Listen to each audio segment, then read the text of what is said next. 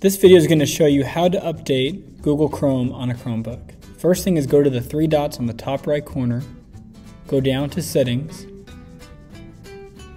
select About Chrome on the left, click on Chrome OS Settings, and then hit Check for Updates on the right.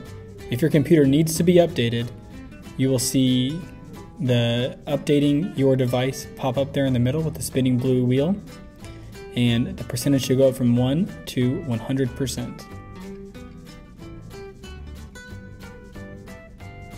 Once it's finished, you'll get a button on the right that says Restart.